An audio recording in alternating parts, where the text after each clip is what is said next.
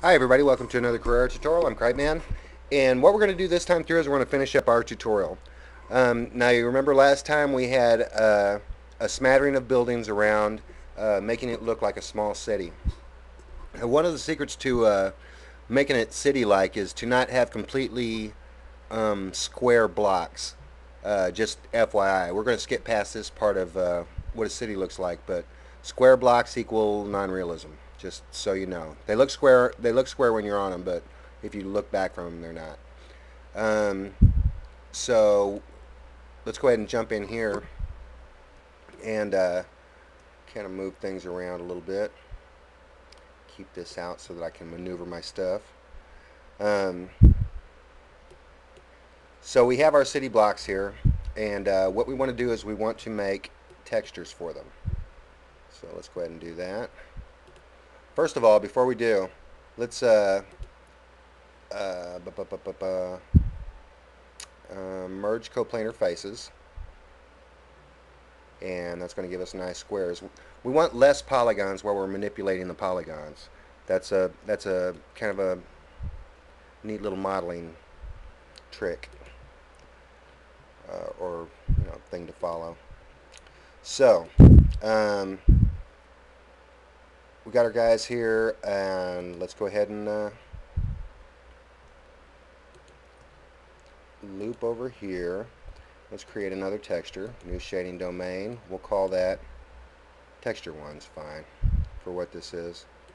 Texture 1, this is going to be loop, new shading domain, texture 2, that's fine. And then click,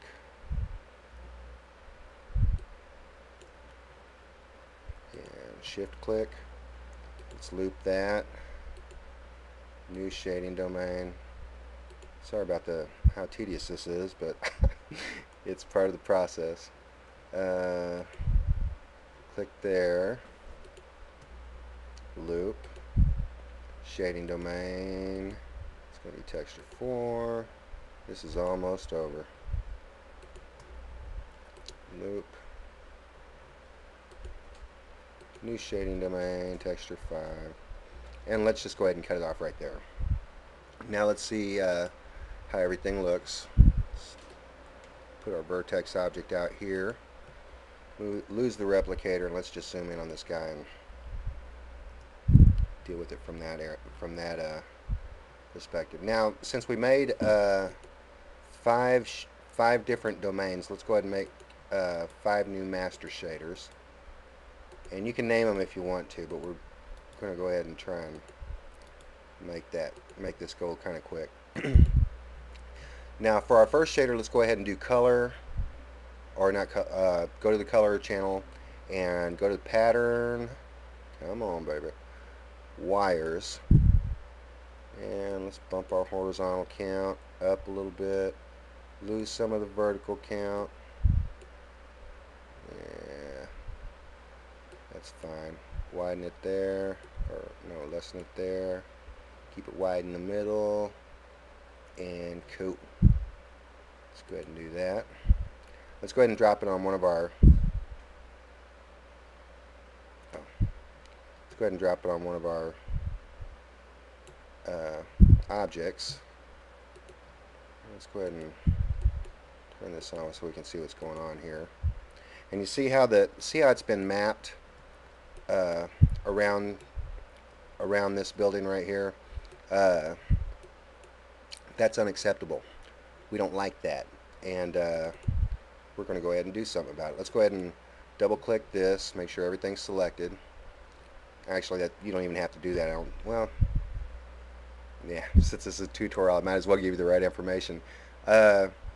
It's probably better just to make this to map this as a box, because it comes in as spherical.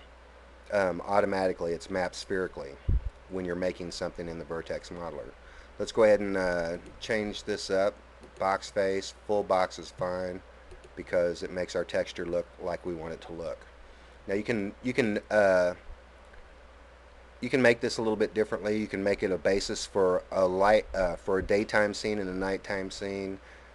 throw some bricks on it. You know, the better you are uh, with your shaders, dang it, um, the better results you're going to have with this. Now there's a whole bunch of tricks you can do here too. Let's go ahead and uh, grab this. Come on, baby. Let's just go ahead and do it like this. Um, let's go ahead and invert the color on the wires here. I'm going to show you a little inversion trick. Um, Operators, curve filter. Go ahead and push curve filter. Let's just turn this, invert the direction of this right here, and you get an inverse color right there. And it's not going to display, but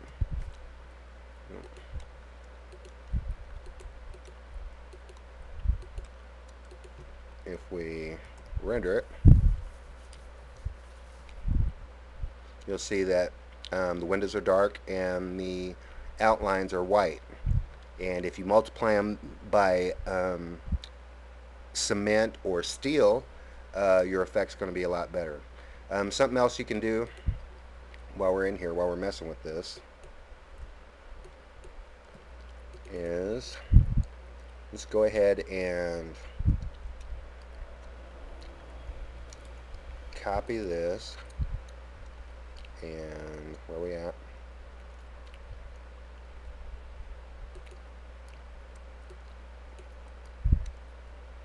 Turn this up. Yeah, that's what I thought. It makes the white reflective too. Let's go ahead and, I copied that top part. Let's go ahead and paste it here. Oh, it still did it, didn't it? Copy. Paste. There we go. Your light color, I guess, in Carrera is what the what the shader will map on. So you have a little bit of a reflective surface right there, and there's a whole bunch of little tricks you can do to kind of make it better, and I'll show you a couple of those on the next tutorial. That's it for this part of the tutorial. I'm cripeman, and I'll talk to you again later. Bye.